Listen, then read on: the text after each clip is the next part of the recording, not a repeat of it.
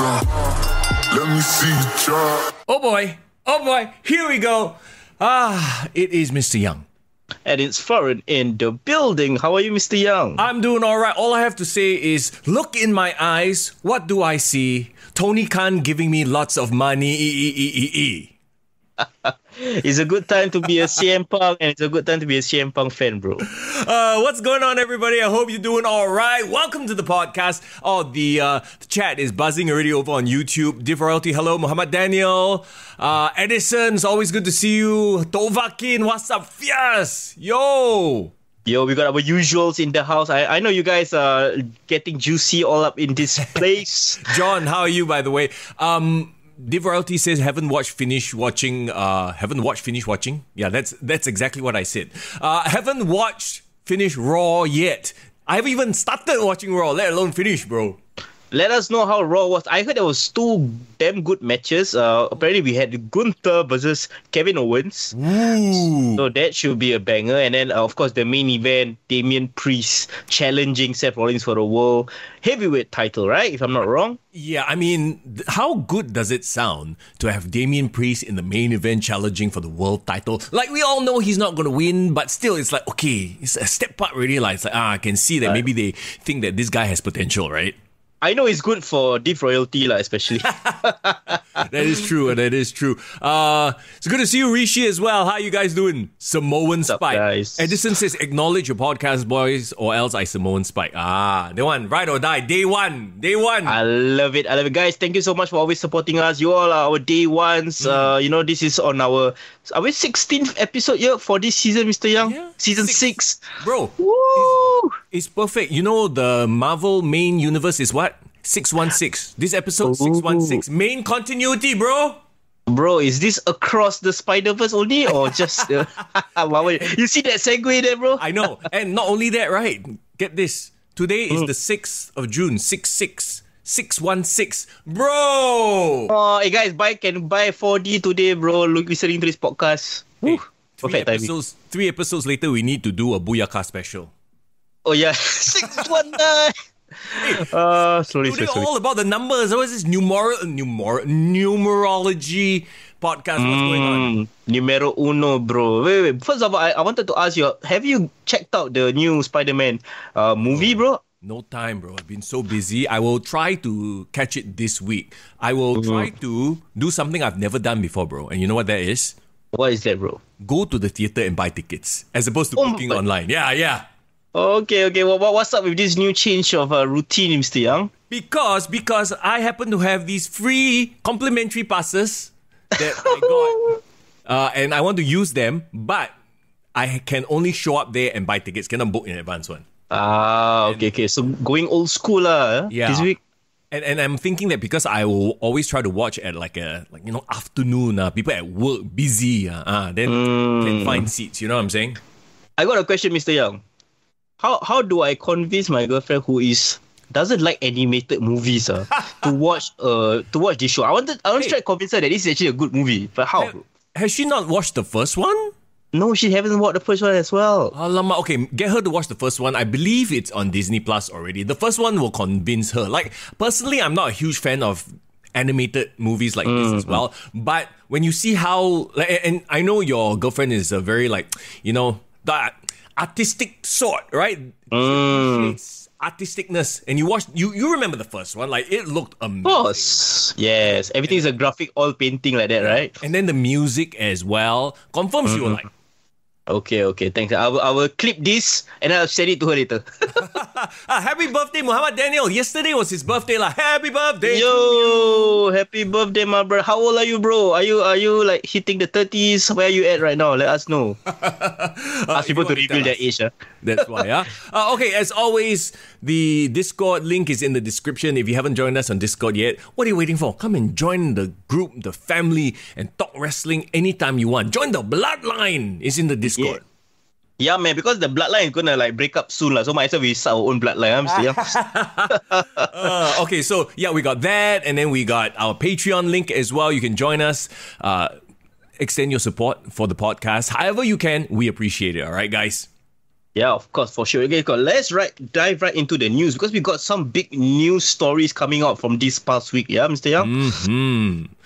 Big news as it relates to AEW and also WWE. Which one do you want to jump into first? That's the question. I think let's do chronological order. So I guess right out of Double or Nothing, the last episode we damn crazy, bro. We review how many we had, like almost a 3-hour podcast reviewing both Night of Champions and Double or Nothing, right? Right. And then just nice as we were recovering, AEW Dynamite came on, and for the third week in the row, our favorite guy Tony Khan had an announcement to make. Thanks, guys. Okay, so at this point, right, when it comes to his special announcement, right, it's less cringe the more he does it, but still it's very cringe. Like, he's obviously standing there in front of a teleprompter, reading off a script. But, you know, if this is the if this is the extent of his announcements, I can take it lah. It's fine, like, it's not so bad lah. Fine. Okay. If it's 2 minutes out of the entire show, he just talk like this, still okay lah. Sure, all right, fine, right? But okay, so the big announcement, and I know you're a big fan, and a lot of people are excited. CM Punk returns to AEW, making his big return, of course, in the United Center in Chicago, his hometown, for AEW Collision. What's your thoughts on the way this was announced? I don't know, man. Like, I think the reason they didn't make it a surprise is that ticket sales are very bad. Very, very bad, right? So they're like, yes, hey, so shit, we need to, pull out our biggest gun. And especially in Chicago, CM Punk is your big gun. You know what I'm saying? Yeah, for sure. I think it's a combination of that. Like, they're trying to get some buzz going forward. But also, I feel like maybe they're trying to get an early gauge of what the reception of CM Punk's return is going to be like, right? Sure. I mean, here's the thing, right? Like, is it really any surprise that he is going to start drawing the money? And some people are saying, Edison is saying, he feels like Punk is going to get the booze. Not in Chicago. Definitely not in Chicago. Okay. See, here's the thing, right? Yeah. They could have, like, with his injury and everything, like, obviously he first got injured before the whole, was it All In or All Out? That All media In. scrum. All In media scrum, right? Sorry, All Out media scrum. Sorry. All Out, right. I mean, if the EVPs weren't such children about it, they could have made it so much bigger. They could have worked this into an angle and made money. But they are just way too... Okay, the reason that the live crowd reaction was so meh, it's because most of the people who watch AEW now are the diehards. They are the Young Buck fans, right? And there's, like we've talked about, there's only a cap to that number already. CM Punk was bringing everybody else in. And so now, if your crowd is only the diehards, of course they're going to hate CM Punk, right? So the Young Bucks have successfully poisoned the well, made fans turn on CM Punk. Yeah, one thing a lot of people don't realize as well, they had that Dynamite in San Francisco apparently, which is like California, which is the West Coast, which is Punk, which is Young Bucks country, right? Because that's where PWG have most of their shows. So I wasn't surprised there was a mixed reception, but I'm actually surprised that there was actually cheers in that arena for CM Punk. I mean, at the end of the day, CM Punk is still a huge draw. Even within Young Bucks fans, there are going to be CM Punk fans. You know what I mean? So I'm not surprised at that. But the bigger question I feel like is, okay, he's back. He's going to pop a rating. I'm sure they're doing it to pop a rating. This is the debut episode. We all remember the debut episode of Rampage. CM Punk comes in. Oh, huge ratings. And then, from then on, downhill slide. So my question to you is, yes, you bring back CM Punk, hopefully with some sort of angle for him, but is it going to do much in the long term? Yeah. I'm almost feel like it's inevitable, like they can't do anything else but to turn him heel. Because I feel like there's no other way to justify why he's been absent. Like, he can't just go back and suddenly end up playing the babyface that nothing happened. He can always say that he was injured after the match, and they technically don't need to reference the backs, but they will, because that's their style, right? They're all the fans are smart. But then again, to a lot of people, he was the good guy in that whole situation. And let's face it, honestly, okay, when you talk about a feud between the Young Bucks and CM Punk, let's say the Young Bucks finally like, okay, let's work together, right? Even if that does happen, like, oh, this is going to be so money drawing. Unless they tell that story to the mainstream audience, people are not going to know. This is just going to be one of those, oh, you know, I know sort of a feuds. We'll know, but nobody else will know. Yeah, I feel like Punk being a great orator, storyteller that he is, right? Yeah. He can easily craft the conflict straight away, right? Yes. I almost want him to do a Chris Jericho 2012. I don't know whether you remember when he returned that year. Yeah. He had this very cryptic, it's the end of the world as you know it, you know, super cryptic. Right, and then when he returned to the ring, right, of course he got cheered because it was the first time in like 2 years that he returned. But then after he go rara, the crowd go one round around the ring, and then as he was about to pick up the mic, right, he stared into the camera, he dropped the mic and he walked away without a single word. So he turned his back on the fans and whatever. Now, okay, here's the thing, right? And if you think about it, it takes two to tango. Look, if CM Punk turns heel, it doesn't matter what alignment he is. We know that he can talk, he can put seats in butts. Seats in butts. Butts in seats. Butts in seats, bro. Butts in seats, We know he can get the reaction, right? Yeah. Do you think his opposition can or not? Do you think the Young Bucks, anybody will see them as baby faces? I tell you, if Punk can make the elite, right, beloved babyface, I think he's the best in the world, really, at what he does. Exactly. And he's not going to want to anyway, right? For all intents and purposes, like through the dirt sheets and whatnot, it seems like he wants to work with Jay White. Thank goodness. At least you put Jay White somewhere where he is featured prominently instead of, you know, in a battle royale with Orange Cassidy and losing. Yeah. I mean, it's also a timing thing as well. Of course, Forbidden Door coming up. Yeah. It makes sense that, you know, Punk's first feud is going to be like a New Japan related opponent. Well, if he's going to be the headliner of this new Collision show, right, I feel like he will set a lot of the direction of what is going to happen for this show. But again, I do not know whether as a heel, like, is he going to be like a Roman Reigns type of like all-conquering heel? I run this show. How is he going to work? I'm not too sure. I don't think it works for him because physically he can't impose himself, you know, in that way. He has to be a cerebral heel. He has to be the cerebral assassin. He has to play the game. Yeah, yes, you know. I almost feel like he should get himself a bodyguard.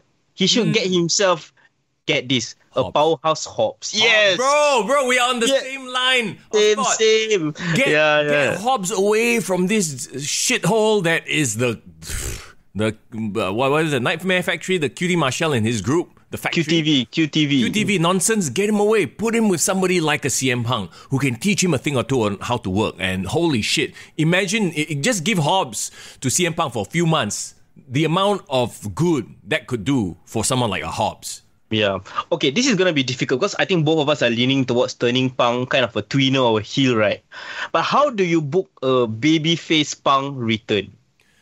I think he just needs to return. Honestly, in Chicago, he just needs to return. And I think also CM Punk is the sort of guy that is beyond heel or face at this point. You know, he can come out and be a little bit more acidic with his comments, but people will still cheer him. People will either like him or hate him.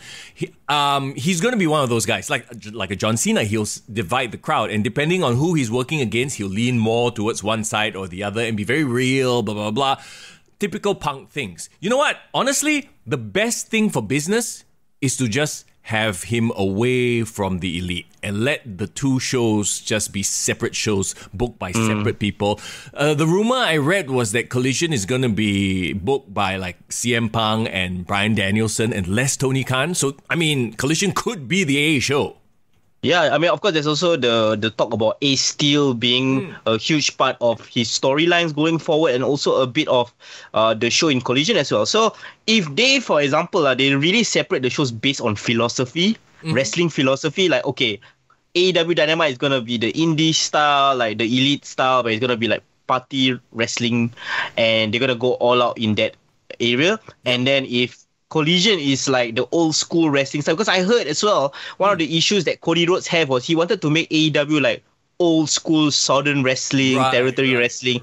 And of course, you know, Punk, the Bucks had a very different vision. They wanted it to be like West Coast California party style wrestling, right? PWG. I.e. indie shit.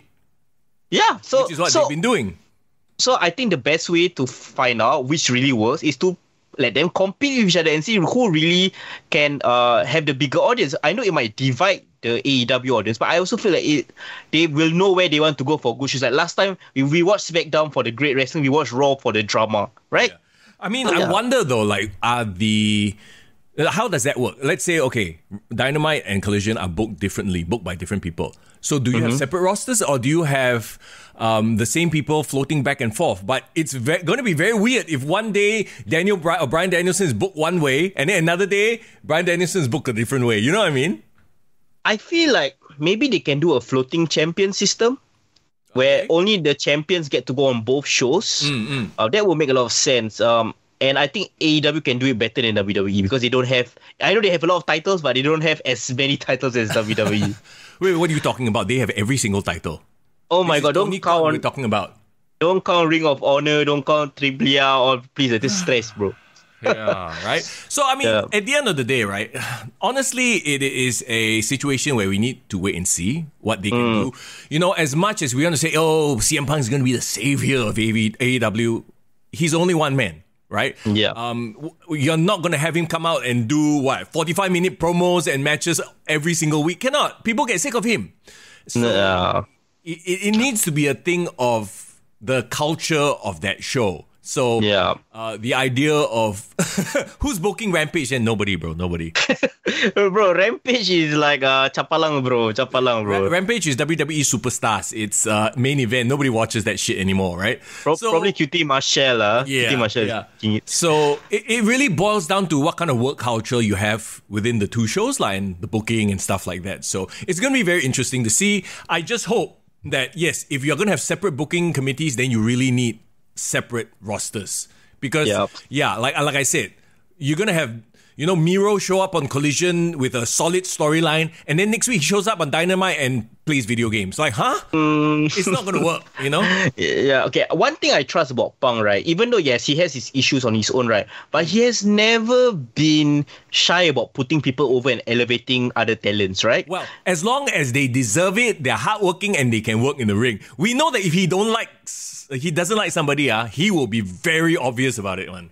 Yeah, but I mean that's fair. Well, I mean you don't want to put over an asshole, right? But let's look at his track record from AEW, right? Sure. Even every single opponent he's fought with has been elevated. You look at Darby Allin, was elevated after his program.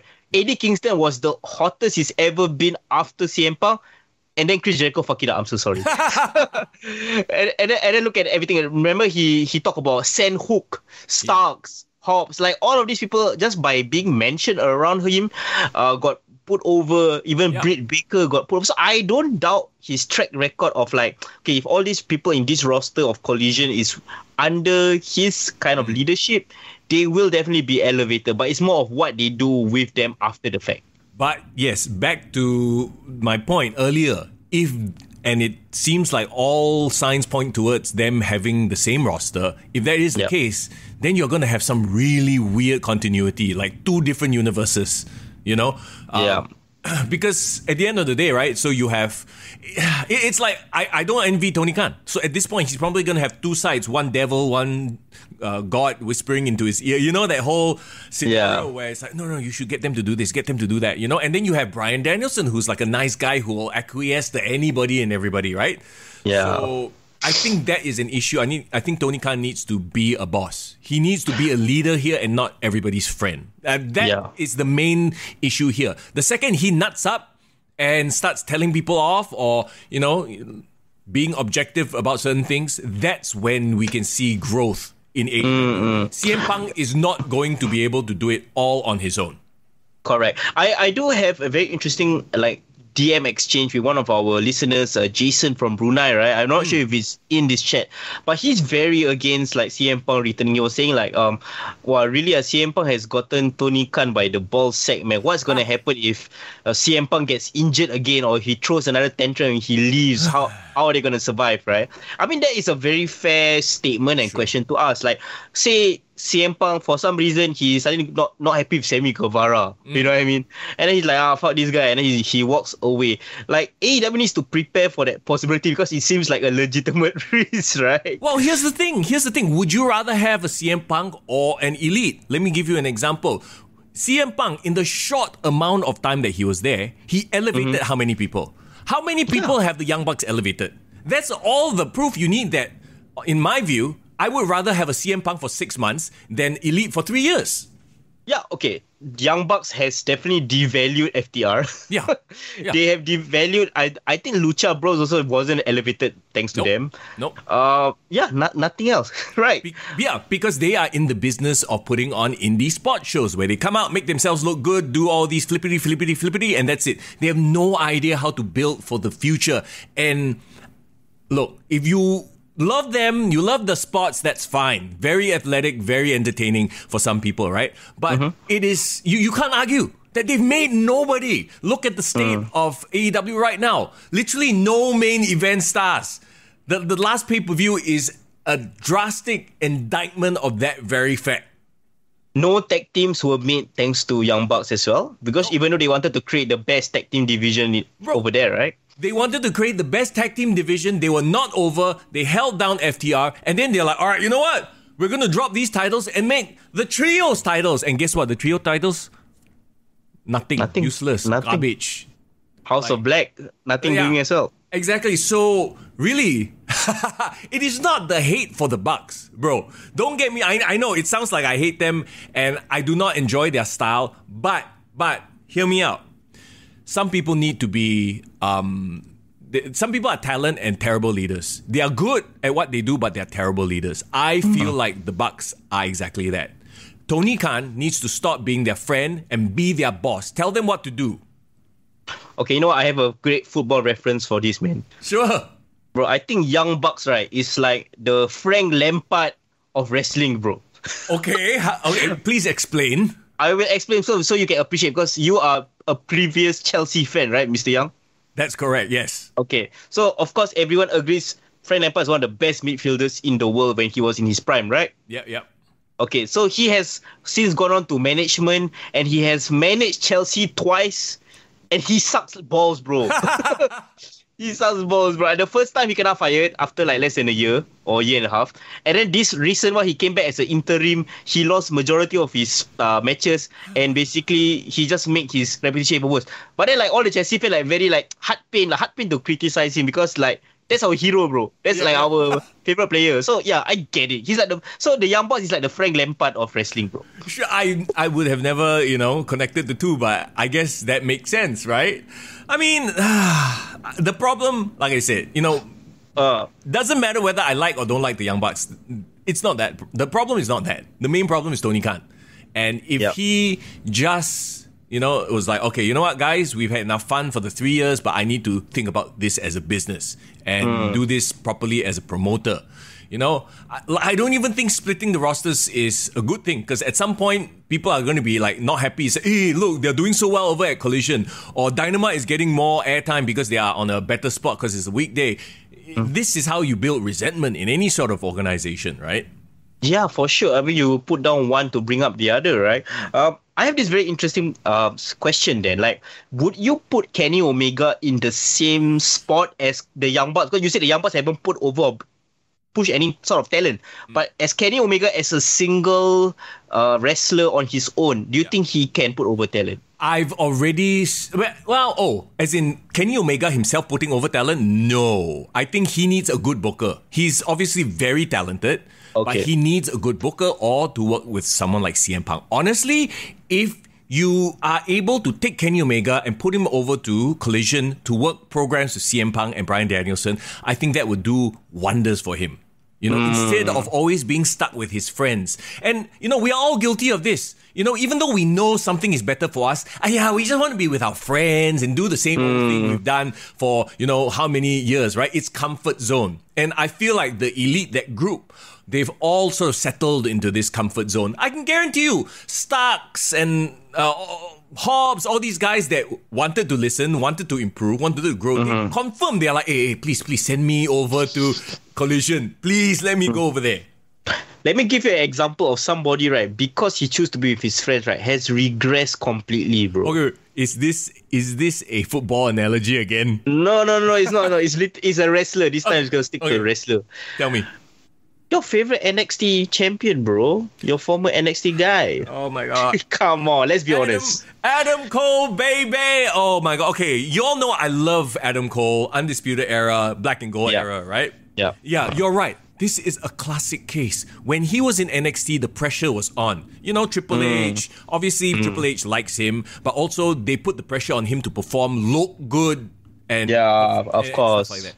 And now that he's with his friends, I don't know if he's sick or anything, because from everything I've read, he's a very nice guy, right? But he looks like, bro, you look like you could take him out. You look like Hey, bro. you could take him out. Come on, bro. Why you underestimate, bro? Of course I can. No lah.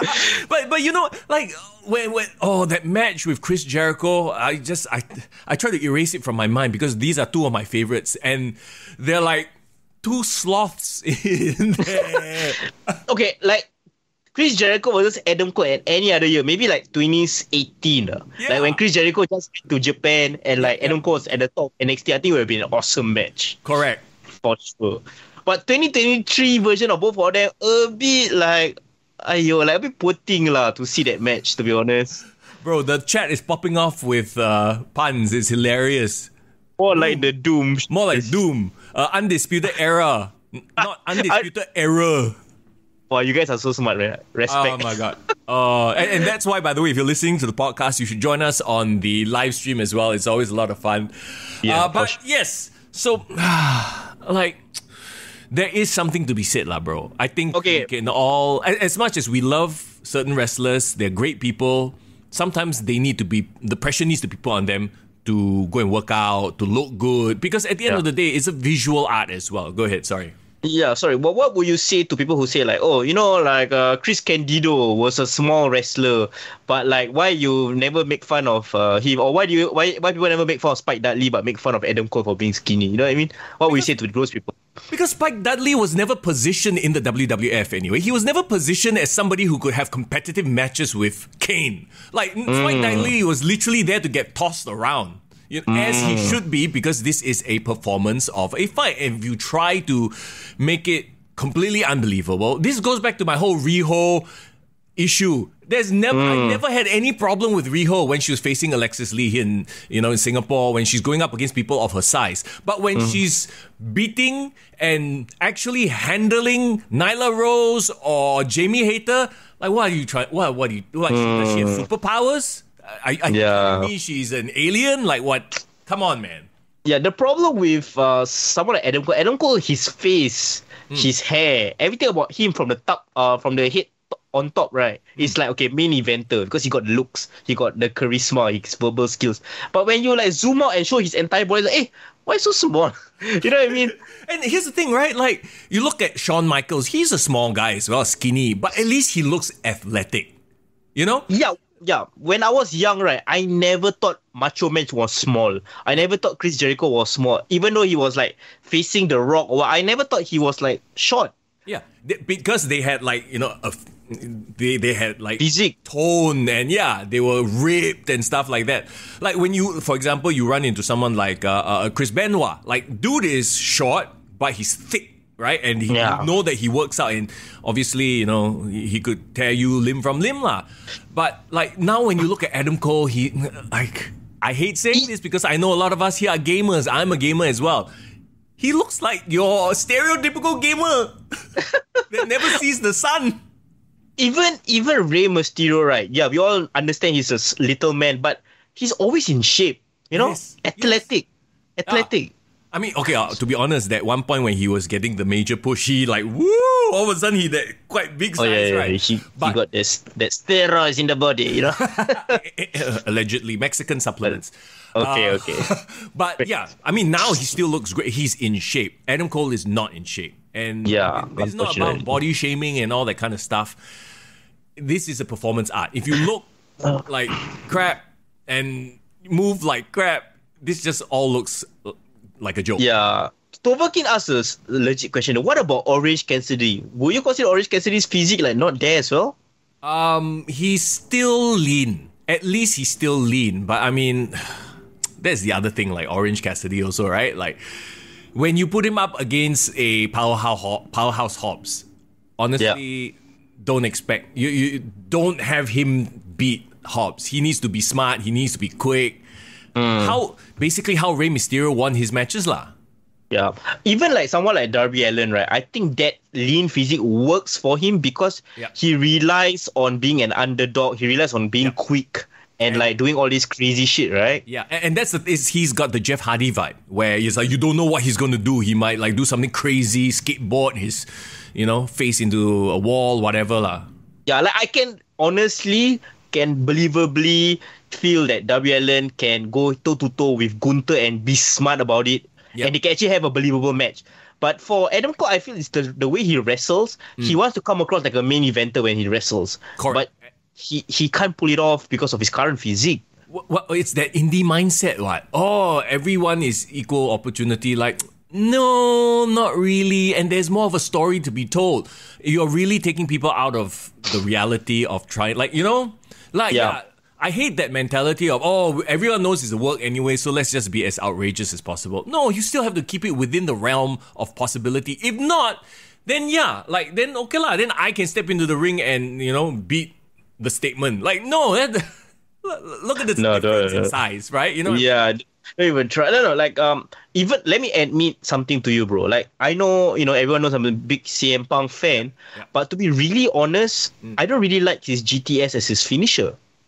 No, you're because right. Because I feel like he is not known for his power moves. Yeah. And to lift someone over his shoulders is technically should be reserved for a power wrestler, right? Exactly. And because how can he do it to somebody like like a Big Show? If he does it to Wardlow or Power Hobbs, I really feel it's really unbelievable. Correct. I mean, we've talked about it before. The best moves are those that suit you and also you can pull off at any given time. That's why the RKO is, to me, still the best move of all time. You can pull it off on anybody, everybody from any angle. Yes, agree. Even Switchy Music, when it was just Shawn Michaels doing it, was an ultimate awesome finisher, bro. Yeah, exactly. Anaconda Vice for Life, says Rishi. I mean, I do love my submission finishers, but it doesn't have that shock value, that's the thing about like a stunner, like boom, bam, and it's over, or rock bottom, boom, it's over, right? Yeah, I love it as well. It's like, it works for certain people lah. Yeah. Okay, let's put a bow on this CM Punk discussion. I also want to ask the chat about this as well. Overall, do you think CM Punk returning is good for business? Like, bottom line. That's what I want to know. Is it good for business? Good or not? Just throw that into the chat.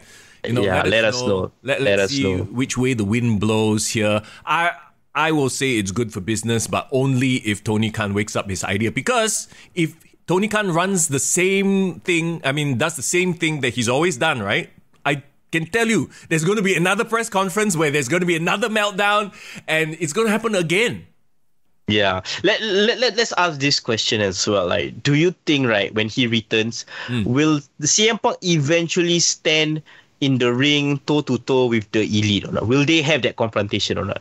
Do you think so? If you talk about Elite, right, I say maybe Kenny Omega, but not the Young Bucks. I don't think CM Punk would even trust the Young Bucks. And he's at that point in his life where he doesn't need to take that sort of risk because, so not with the Bucks, certainly not with Hangman Page. Ugh. Like, I'm sorry, after this whole thing with Hangman, right, I can never look at Hangman the same. I would rather you turn him heel at this point because, Yeah. The Hangman that all of us rooted for to become the world champion feels like a different person than the Hangman right now. Because that guy we all wanted to support and make him the top guy. Yeah, now it's like we found out that this guy is actually a bit of a sniveling bitch, right? And it's like, I don't want to support him anymore. Yeah, it's a bit tough.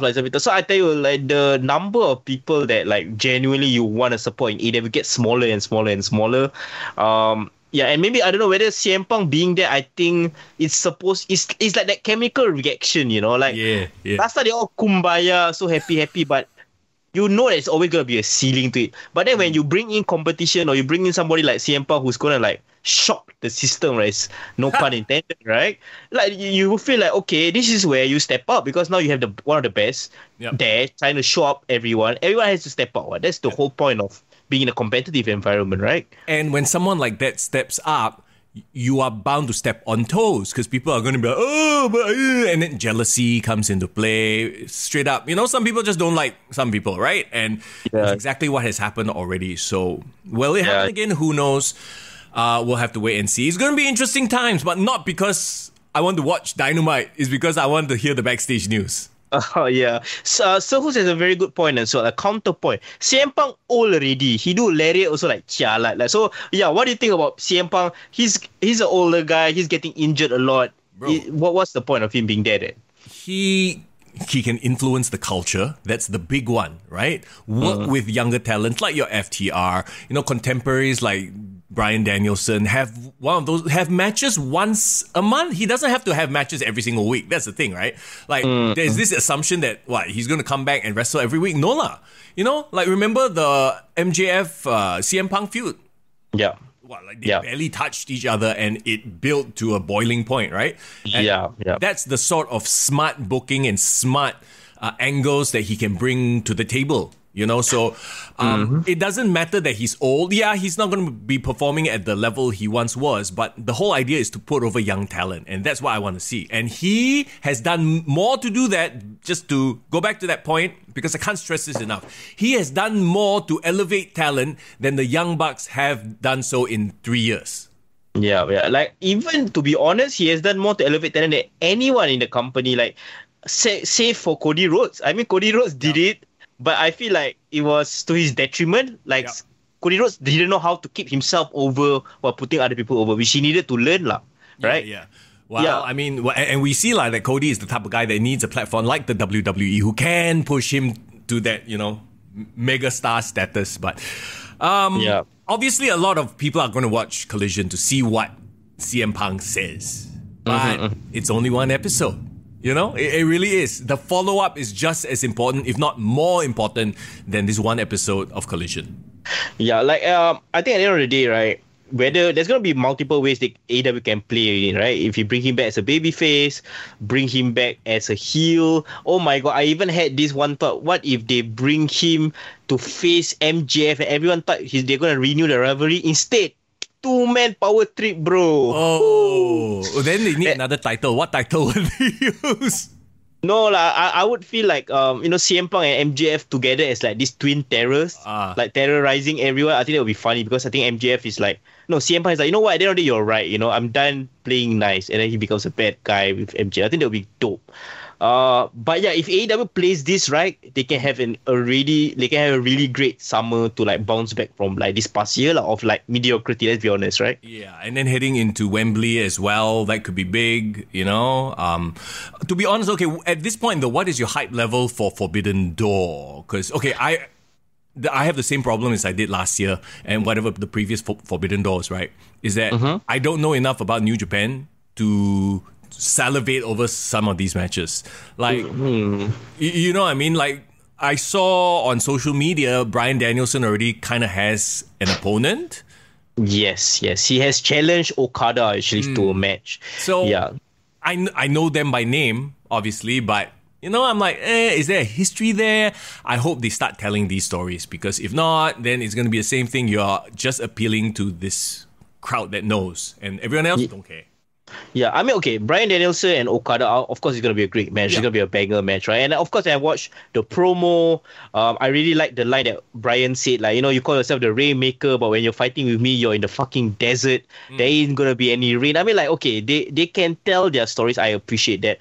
But, right, what's the biggest thing that they need to get? What? They need to get MJF on the card. Because MJF, if you realize, every single press club he's been saying he hates New Japan, right? Right. He said like, New Japan sucks. I ain't gonna work with any of these like schmucks. I hate New Japan. What if, right, you put MJF against like the ace of New Japan, somebody like Tanahashi. You know what I mean? I think it'd be super funny because like, yeah, it's literally like he will be the de facto villain, and all the New Japan fans will be like, oh my God, don't touch our hero, don't touch our Tanahashi.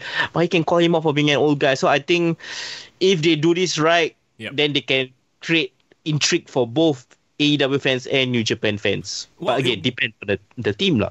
it'll be an interesting time because when Forbidden Door happens, it's also like around that same week of AEW Fight Forever, the video game comes out too. So it's like, okay, there's a lot of AEW hype leading into the last week of June, which is also my birthday month and birthday week, by the way. Yeah, so are you going to spend your birthday week watching Forbidden Door and playing Fight Forever?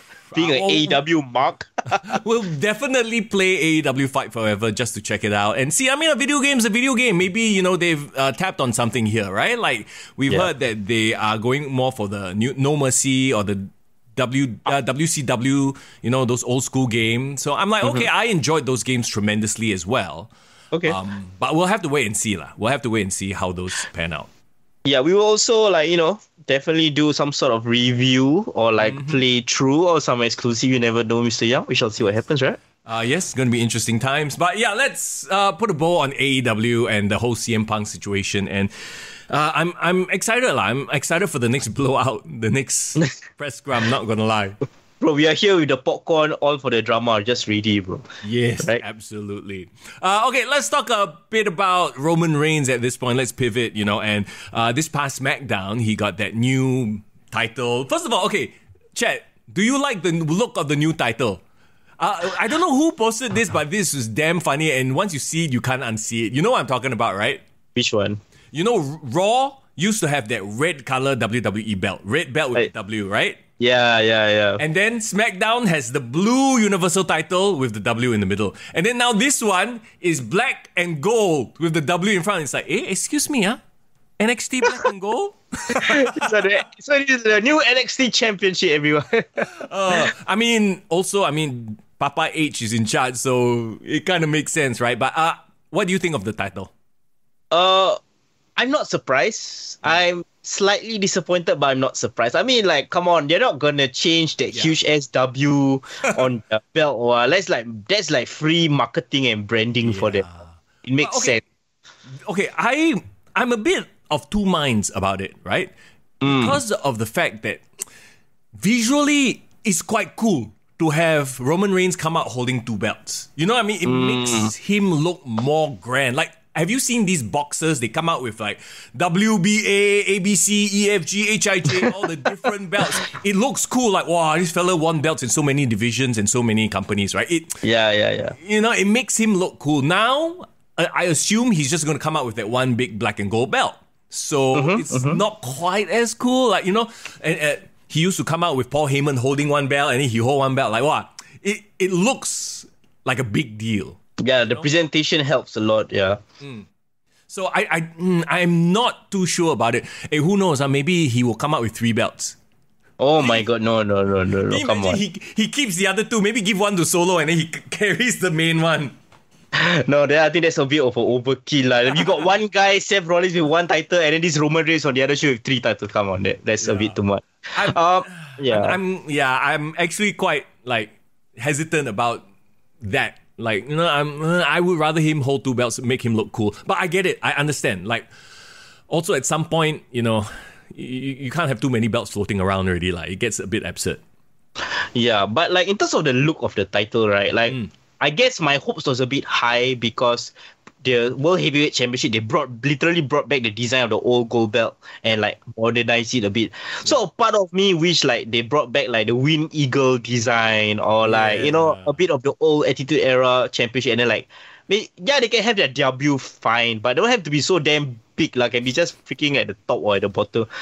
But then, like, when they brought back the W, then I was like, it's just another color. Fuck lah. Like, yeah, right. It's just yellow color. Yeah. Yeah, but again, right, I don't really hate the design because we got that title right out of the spinner belt. And then ever since then, it's more or less the same design, right? That belt is clean, it's smooth, and like I feel like if you wear it at a Super Bowl or like you bring it out for like some talk show, people will like straight away recognize, WW, that's the WWE belt, right? Yeah. It makes sense from a business perspective. It's just that like, I just wish that they, knowing Triple H, who loves his history, who would appreciate the Winged Eagle title, and you, of course, will appreciate the Winged Eagle title. Imagine if they recreated it in some form or another. That would be so dope. From what I understand, the current Seth Rollins one is sort of like a combination between because there are eagles in that, big gold belt design with the W in the middle as well.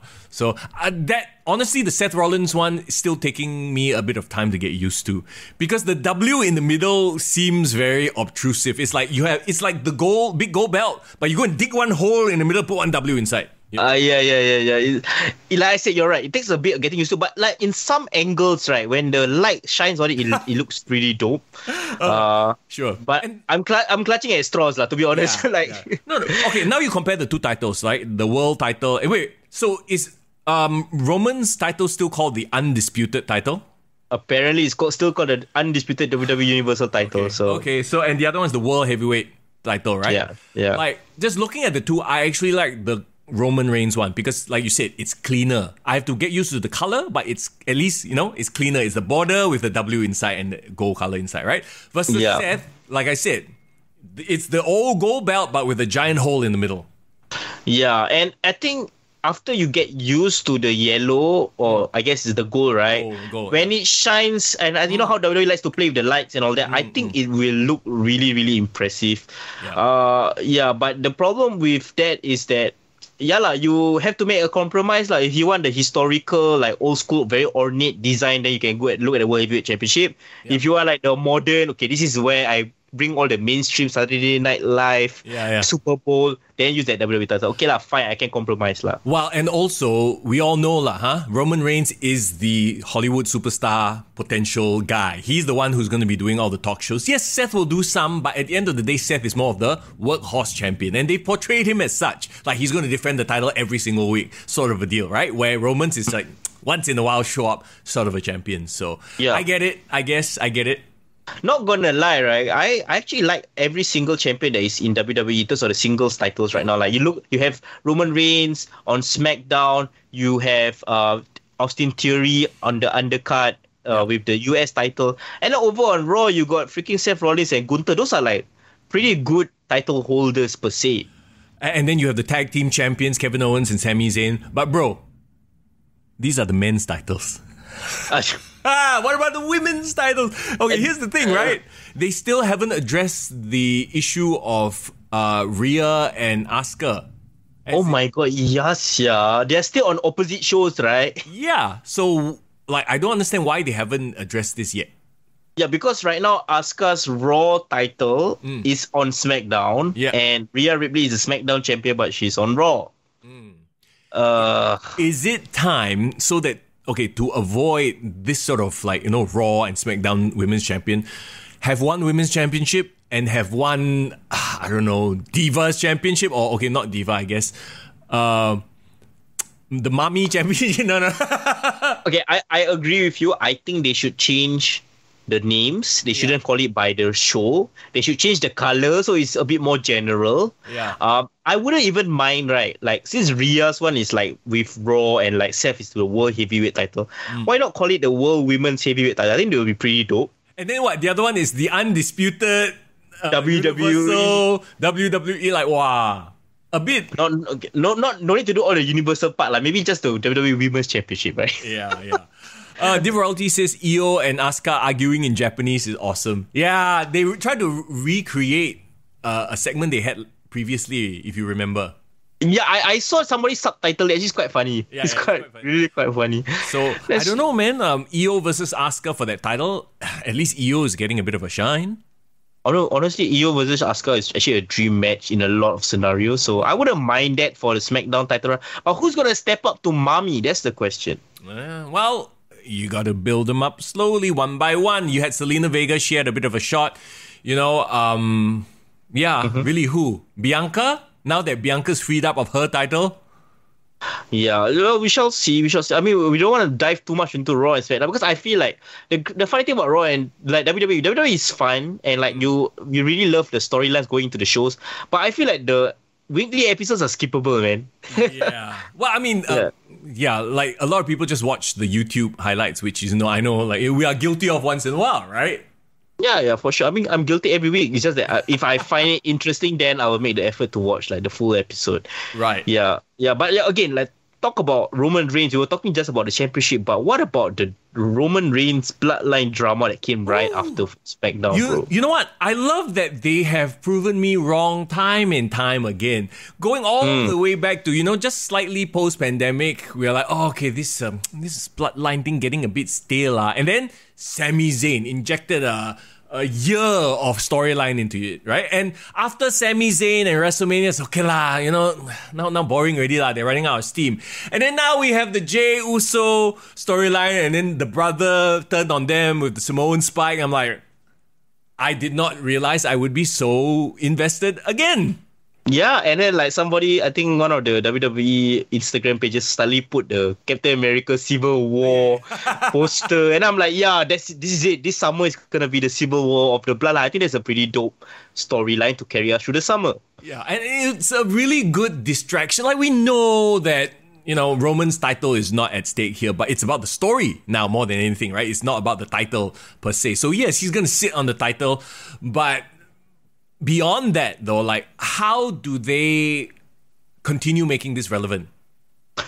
I feel like, bro, I have a crazy booking idea going all the way up to SummerSlam that can tie in this whole bloodline storyline and bring back a few of our so-called star performers from the previous storylines involving the bloodline. Right? Okay. Yeah, okay. Listen to me out. So, like, previously, it was all about Jay that's unsure whether to stay or leave the bloodline. And it was Jimmy trying to like convert him, right?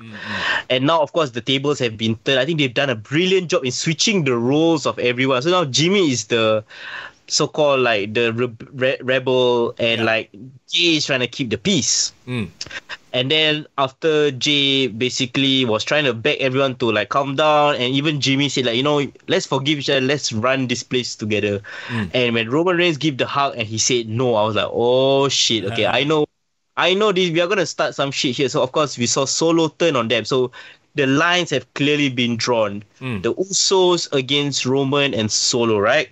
Yeah. But at the end of SmackDown, remember there's still that shot of Roman saying to Solo, saying to Paul, Jay knows what to do. He will do what he has always done, and that's join me. Yeah, correct. So I feel like the next big show is what? Let me see. The next big show, Money in the Bank, right?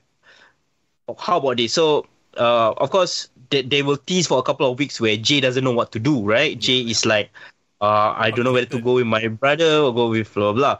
And then they're going to book this match. It's going to be Roman Reigns versus Jimmy Uso for the world title, right? Oh, God. Yeah. Yeah. And then maybe they're going to make like Jay have like a very like conflicted role right in the middle of it. Maybe they're going to make him the special guest referee. Well, why not a tag team match, bro? No, the reason why I want to save the tag team match is because I have another booking idea for this. Oh, here we go. Okay, so hear me out. So they're still gonna put Jay in this precarious position where he doesn't know. He needs to decide whether to like call it down the middle, like cheat and let Roman win, or like stand up for his brother and give him the chance at the title.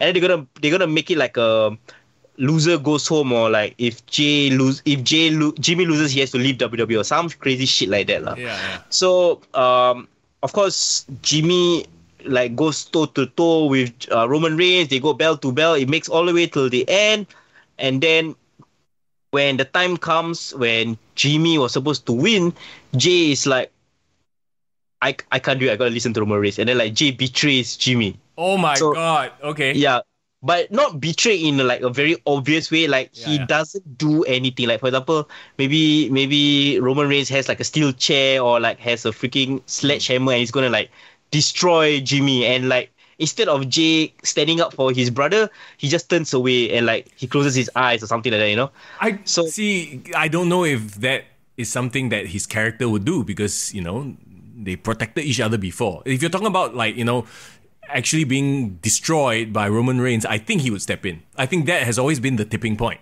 right? Oh, okay, then if that's the way, right, maybe he wanted to save his brother, but just as he was like making the move to like protect him, he gets held back by Solo. So he has to watch his brother get like chair shot to the head or what, and like he's basically done. He's gone. So his brother has been taken out of action, right? Yeah. And that's when like he just loses it lah. So he goes on the rampage and like attacks Solo, and then like takes a chair and then attacks Roman Reigns. So okay, so going out of Money in the Bank, like the last scene you see is like him helping his brother out of the arena, or like crying to his brother, I'm sorry, while essentially Roman like escapes with the title, but he just got his ass handed to him by Jay. So now the story finally shifts to, it all goes back to Jay versus Roman again, with Jimmy out of the picture, right? Right. And of course Solo being that of course third party, the unknown quantity. While this is happening in the main event, guess who wins Money in the Bank, bro? Solo or Sammy or Kevin? No, who? Cody Rhodes. Oh, right. Okay, because I feel like even though there's the rumors is that Cody and Brock is gonna go to SummerSlam, I feel it should be Cody and Brock at O2 Arena at Money in the Bank as one of like the opening matches, or like one of the big matches lah. So he becomes like, he finally defeats Brock on Money in the Bank, and then he becomes surprise entrance and wins. What do you call it? Yeah. So now, now Cody is the unknown quantity, right? And going into SummerSlam, Jay versus Roman, it's set. So that means Jay is like, I'm gonna take him down no matter what. I'm gonna take him for the title. And while that is happening, right, he has all his past opponents that he kind of betrayed for Roman Reigns come and step up to him and like, you know what, go do it. So like he has that one-on-one confrontation with Sami Zayn, and Sami Zayn now say, this is your time. And then Cody Rhodes will be like, I'm gonna wait for you. You become the champion. I'm gonna fight you, and you know, blah blah blah. So going to SummerSlam, the hype is all for Jay, and Roman is like left with literally just Paul Heyman and like Solo to defend him. He's vulnerable. He's like Voldemort after everyone take all the Horcruxes from him, bro. Got no more soul left, you know.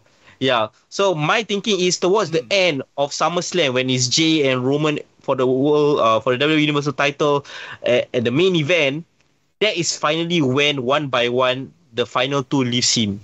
Paul Heyman runs back to Brock Lesnar, jumping off a sinking ship. Solo finally gets convinced by Jay, like, come back to us, and like maybe in the weeks leading up to SummerSlam, since Solo was the only one left, Roman Reigns keep bullying him instead. Right. Yeah, so like Solo gives the Samoan spike to Roman Reigns, like, fuck it, man. So now, right, Jay is literally inches away from winning the world title. But somehow, right, Roman still wins. Okay. I mean, shit, that's beautiful. But the one thing that stops me from believing and buying this as the main event, as even happening to begin with, Roman Reigns versus Jey Uso, the marquee match at SummerSlam. Honestly, yes, I'm serious, bro.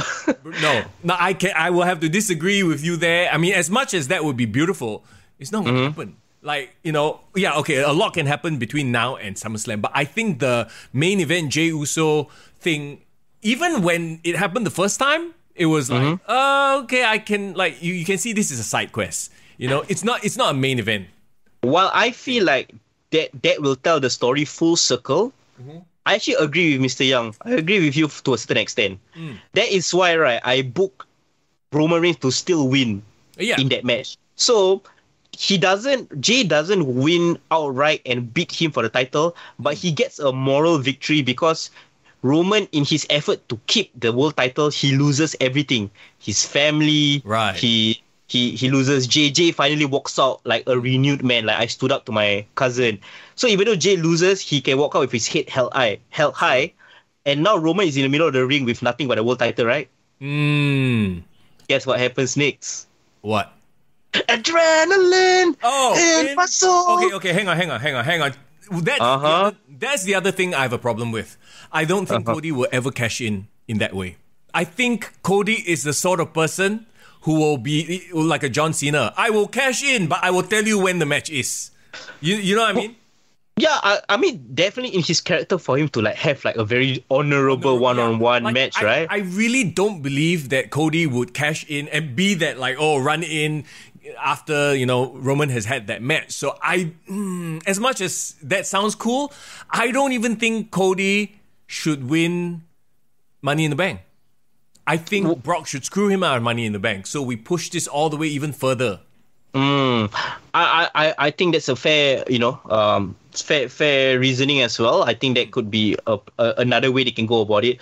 The reason why I had this thought that Cody should cash in and like destroy and humiliate Roman once he loses all of his family members is because of that one promo that he cut right before WrestleMania. Remember, he said like, "You are gonna be a head without a table, right. a chief without a tribe, and your family's all gonna leave you." But at SummerSlam, why not at WrestleMania? Because again, WWE wanted to hit that 1,000 mark. I think they're just a stickler for that record, right? So now that the 1,000 mark is there, I think they can start booking the end of Roman's title reign. And yeah, so even though yes, Cody with his character will want an honorable victory, I feel like it's almost he wants to punish Roman. Like, okay, this is what you deserve because yes, finally I've proven to you. See, one by one, all your family walk away from you, and like as Jay is walking to the back, right, and then that music hits, right. Yeah. And like imagine they pass by each other on the rampway. yeah. And then Jay looks at him and like gives him the nod, like go for it. This is your time. No one's gonna stop you. And yeah, I think that would just be like a great way. What do you think of that whole storyline, my brother? I like it. I like the idea. I just don't think it will happen. I just don't think from a WWE booking standpoint that it will happen. I feel like the blow off will be at WrestleMania. Like obviously they're still angling for The Rock, right? And I mean, if you think about it, like okay, I like the idea of him losing family one by one by one. I also like the fact that you still have certain Usos dad to call upon if you want to thicken the plot a bit, Oh and my god! What if Rikishi turns on Jay? Oh my god! Okay, yeah. So I was thinking as well. Why don't they bring back Rikishi for this storyline that would be really really cool. I wouldn't even mind the wild Samoans like his father and his uncle. Like at the end when he loses everything, they all come out and they actually take and rip away the layer from him. The layer, and you're no longer the tribal chief, bro. You have brought dishonor to the family. I think that would be really really dope. I mean, obviously the end game, the ideal situation is The Rock shows up at the end, finally, to challenge Roman Reigns, right? That's the money match at this point. Do you think that's still on the cards, on the table at all? I feel if Roman loses the title, then I think they can still book Roman versus The Rock without the title, because then the story is nothing about the title, it's more about legacy and the family. But a bit sian already. You know what I mean? It does take a bit of the vibe off of it. Unless SummerSlam main event is Rock versus Roman Reigns. And then, Rock obviously can't win the title. Like, it makes no sense for him to win, right? My only thing against it is because I feel like The Rock coming in is a bit like Captain Marvel, It's like... OP. Yeah, like after everything happened in Infinity War, everyone died, then Captain Marvel come back. Like, a bit waste time. Like why you come now? Right? Yeah. So I feel like him coming at the end will only make sense when it's no longer about title. It's more about ending his reign in the family. So it's like a family feud.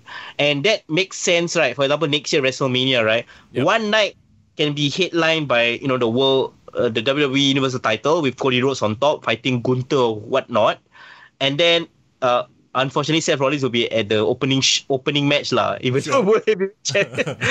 And then the second night can be all about the bloodline drama. So by this time when Roman fights The Rock, right, it's more of like Roman has really lost the title. He's a man deranged and he just set out to destroy the bloodline, like every member of the bloodline, so that he can. So I guess what happens after SummerSlam will be one by one Roman like beats Jay until he just gone, or like everyone already disappear.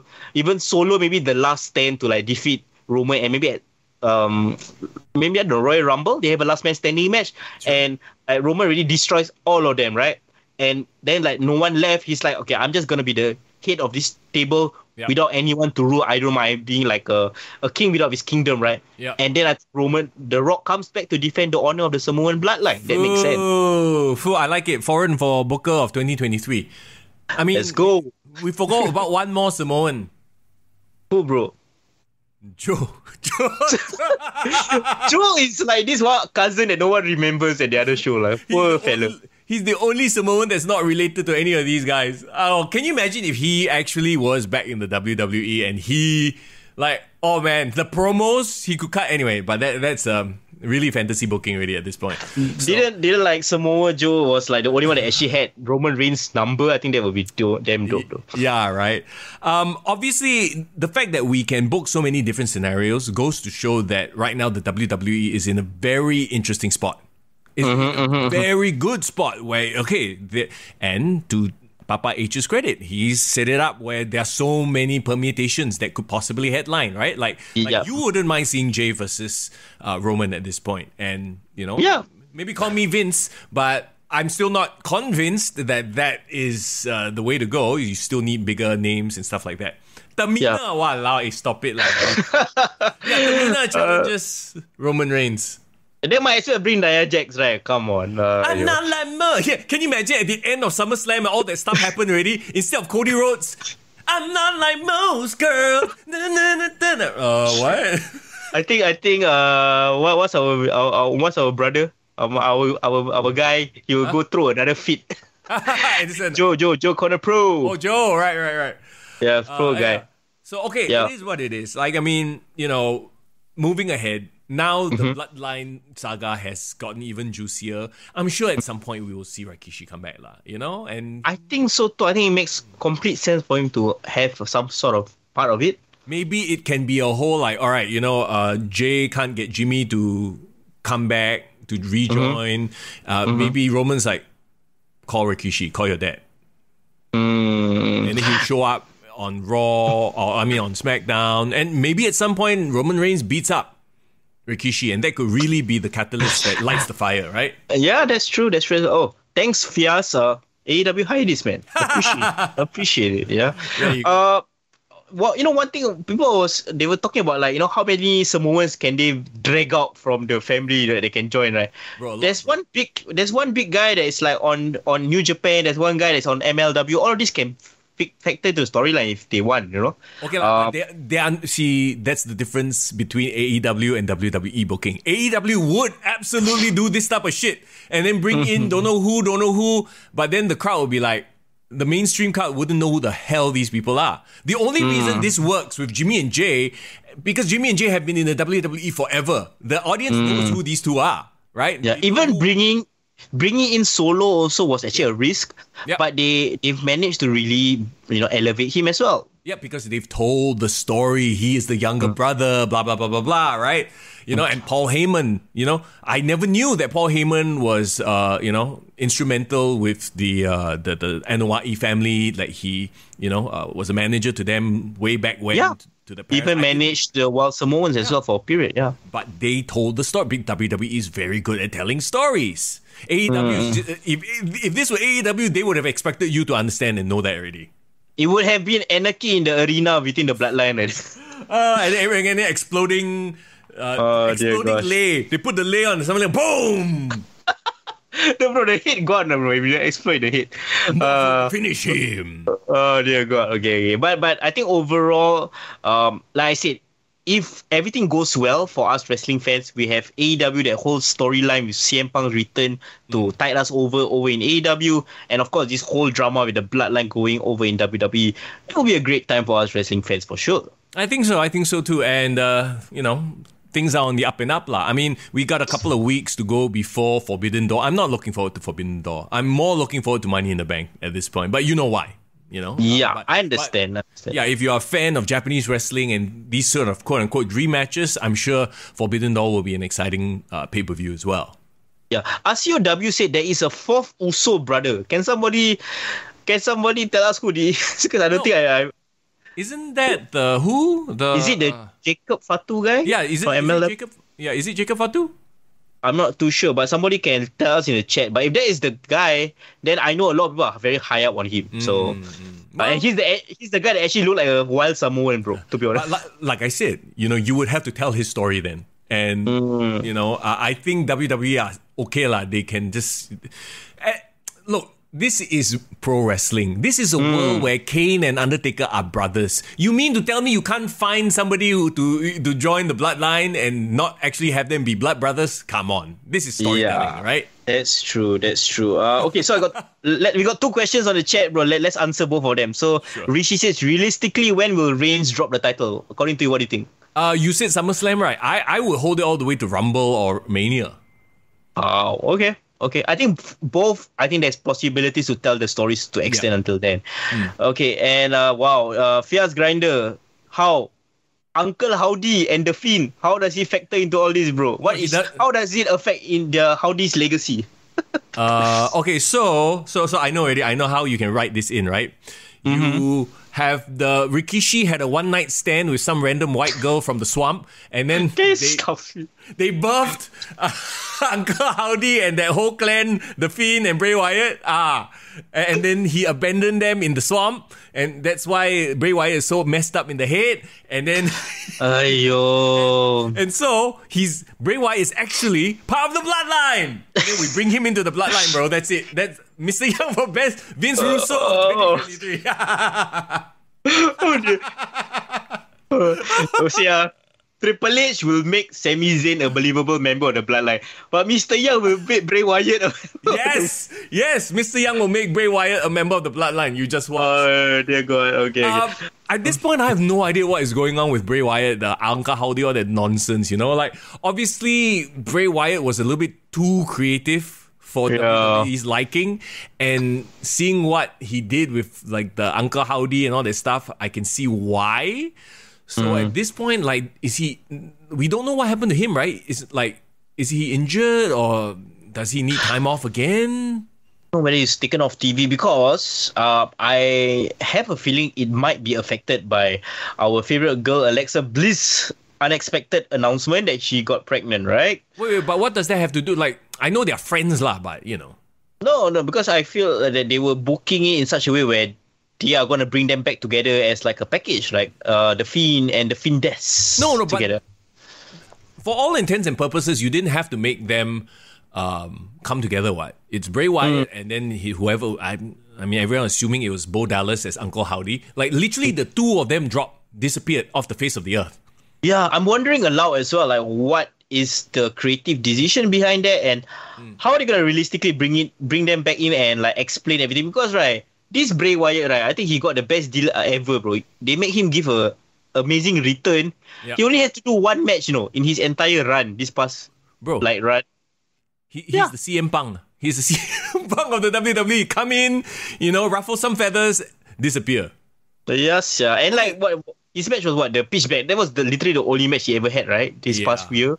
They say, okay, I've heard this as well, right? They say he's ill or unwell, and that's what happened to him for Mania. That's why, very poor thing, Bobby Lashley, he didn't have a match. So, like, when you talk about unwell, like, are you talking about, like, I don't want to say too much because who knows, maybe he does have some sort of life-threatening illness, or is it mentally unwell? Like, he wasn't in the right frame of mind. We have no idea. So it's very hard to even, talk about because we don't know what's the deal with him. Yeah, I rather not comment as well if you're unaware of the full picture of the whole situation. But what I can say is this: I feel like if he returns, right, and he was already hinting on being more of a real character or like more reality based, I hope he leans into that and just be an old school wrestler. Be like freaking Brody Lee and just wrestle again. He was doing it for a few weeks. Remember when he first came back? And it was actually interesting. Talking, like he could talk you into a match where there was no match. He was literally going to wrestle himself, and he talked you into it, right? But then it just dragged and dragged and dragged and dragged. And I don't know what it is. If it was a creative problem, if he himself did, it cannot be that he called the shots on that because this is WWE at the end of the day, right? So you have to blame WWE at some point for the weird booking. What if his feelings just got hurt because Brock Lesnar turned him down? It's then that one is like, okay, you're in the wrestling business lah, grow up lah. If that's really truly the case, right? I know, like there are rumors, right? Like, Brock Lesnar turned him down, so he cry. That'd be funny, LA Knight. See, this is testament to LA Knight's bulletproofness or just how talented he is. He can bounce back from a shit feud like that and actually get... And the fact is, they booked LA Knight into the ground for whatever reason. Who don't know who doesn't like LA Knight there. But he's managed to get himself over despite that. Yeah, bro, he's getting better, bro. If you watch SmackDown last week, he actually won his qualifying match in Money in the Bank. And he got cheered. Yeah, he got cheered, even though like he's supposed to be the de facto heel, and apparently people are piping in boos for him. But that guy, I tell you, he's gonna be the breakout wrestler of this year, bro. Somehow. I hope so. If he wins Money in the Bank, actually, you know what? I would love if he won Money. There you go. Rishi also agrees. LA Knight, Money in the Bank. Yeah. Bro, I think it would be a great Money in the Bank career. I think the promos he can cut, like the kind of arrogance that he will. And bro, I think his song is stuck in my head. Every time I play WWE 2K, right? It's like GTA for me, man. Yeah, I love it. Yeah, I hope, I also agree. I hope he wins Money in the Bank and then, they do something with him. And if anything, right, he doesn't have to be involved in the bloodline stuff. He can go and challenge Seth Rollins. If anything, right, this new World Heavyweight Championship that Seth Rollins has, it's quite obvious that it's very up for grabs, and you could elevate so many deserving talent. Yeah, and Raw suddenly becomes super interesting. Yeah, because finally they have a reason to fight at the top of the card, right? And they have a chance to elevate a lot of people. So, so I watched a bit of highlights from Raw this past week, and it seems like they are angling towards Seth Rollins versus Finn Balor for the title. Sure. Yeah, and apparently there was already a start of hints of dissension between the Judgment Day because Damian Priest was challenging the title tonight, right? Yeah. And then he said to I think maybe Seth Rollins was playing mind games and saying like how all of you can't even beat me without each other's help. Right. And then he said something like a throwaway line like, hey, I can beat you. I don't even need Finn's help. I can do it myself. And then Finn gave the look like, ooh, really? What? Oh, okay. Yeah, and also it seems like with Finn involved in the world title picture, they might even bring Dominic as like a potential challenger, like a short feud. I think it's quite funny, like that's the case. It's funny. Remember that scene last week where he was like, maybe Dom will challenge, and then the crowd just laughed. The crowd just ha. The crowd would be like, no. No, but he is such a good, you definitely, you know what that is? That is like a Raw main event. You build up for a couple of weeks, Dominic versus Rollins, and obviously he's not going to win, but still. But plus those two have had history before, don't forget. Yeah, they've had actually a great SummerSlam match in the pandemic, right? Yeah, wow. You took my dad's eye. I don't care about my dad, but yeah. Everything leading up to that is quite funny. So yeah, I think Raw with Judgment Day as like the top heel faction is good. Don't forget they have Gunther. So Gunther apparently is like hanging around with Sami Zayn and Kevin Owens. So we might be seeing more interactions. We could even see we know that the Sami Zayn and KO is gonna fight with the Imperium for the World Tag Team titles. But what if we transition to a Sami Zayn and Gunther feud? I think that would be pretty dope. I think so too. Maybe KO takes a break. Yeah, it's a good landing point for them after the bloodline situation, I mean, but that's the problem with the Imperium faction though, right? Like right now you have one main guy and two lackeys. Literally have done nothing. Kaiser and Giovanni. What they call him? They just made fun of the fact that he was bald. Previously his name wasn't Giovanni Da Vinci, it was like Fabian Eichner, right? No, yeah, that was his old name. Now he's Giovanni Vinci. Oh, they call him Baldy, Baldy. That's the thing. Like, they've been portrayed as nothing but jobbers and lackeys. So it's it makes more sense for Sammy or Kevin to go up against Gunther for the IC title. But what if because of Gunther, his lackeys win the tag team championships? Hold all the gold. Well, that'll be interesting. And that's a way to elevate both of them because we don't deny. I think Ludwig actually got some personality hidden there somewhere in his born villain face. I think he can definitely elevate himself for sure. Bro, he every time he does the introduction of Gunther, the crowd boo him non-stop. Yeah, it's only the Eichner, aka Giovanni. Like he literally stand there and do nothing, man. I like his fashion model gimmick in NXT though. He had that very brief run as a fashion model. That was funny. Yeah. They tried to repackage him, right? And then I don't know about that though. Yeah. Do you see their entrance though? I only just noticed it. I don't know whether I'm very slow, but when Imperium does his entrance and like Gunther takes off his coat and then Ludwig catches it mid-air and twirls it around, right? Yes. It's fucking smooth and solid, bro. I love it. I just noticed it. Then again, what is Giovanni doing? He doesn't even do that. He just stand there, act ball, doesn't say anything. And Poor fella. Got called out by Kevin Owens for it. Hey, Irvin, welcome, man. Super late, no worries. You can always catch up video on demand on YouTube or listen to the podcast via Spotify. Yeah, don't worry. Today is a very short episode. Actually, the time flew by. It's only 1.5 hours, but I feel we covered everything we needed to cover this week. Is there anything else on chat that you all want us to talk about before we move on? I think that we've covered quite a lot already, and yes, we need a bit of a detox after last week, right? But yeah, for as sure. always, if you want to talk about anything wrestling related, you can head over to our Discord channel. Link is in the bio. And yes. No lah, Giovanni doesn't look like Johnny Sins. Come on. Bro, like that every single bald guy look like Johnny Sins. Come on, don't stereotype bald guys. Bro. WWE already has a Johnny Sins, okay? And that is Adam Pearce. Yes, literally. He's probably doing that as his side hustle, bro. He only just does commissioner work, so it's fine. He is actually Johnny Sins' body double, huh? Yes. Oh, yes, somebody reminded me as well. Remember last week we talked about VPW, Vietnam Pro Wrestling, right? I'm gonna give a shout out to them because actually, first they literally clipped our that segment that we talk about them and gave Vietnamese subtitles to us and gave us a shout out. So thank you so much to Vietnam Pro Wrestling. And I heard our guys, the Ring of Rebirth guys, Eurasian Dragon and Big O Jack actually won the VPW Tag Team titles over there in Ho Chi Minh, bro. Yes, I saw. Congratulations to them. They went over there and won as heels, if I'm not mistaken. So Yes, it's really territory style, bro. Come here as faces, go there as heels. Interesting. Okay, two more things. Irvin says, Ludwig dating Tiffany Stratton, he win already. Wow, I did not know that. And yes, you are right. He absolutely has won. I watched NXT, by the way. Just to, very quickly mention as well. It was a fun show. It's like... How was it? It was a good alternative to AEW. But really? Okay. It was a very good alternative to AEW. Tiffany Stratton definitely has it. Like, she has the Mandy Rose vibe. I don't know if she has the OnlyFans vibe, but she definitely has the Mandy Rose vibe, athletic looking, beautiful woman, sort of a deal, right? And the Dragunov Dijak match. So you watched it? You watched the NXT Battleground, is it? Yes, I watched NXT Battleground. How was it?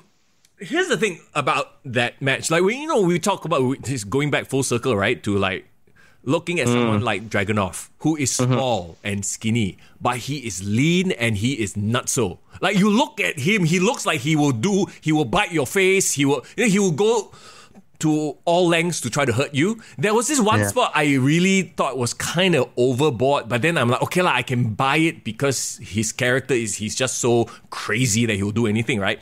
It's where Dijak was like, he wasn't under the table, but he was like holding the table up like this, like lifting the table off himself.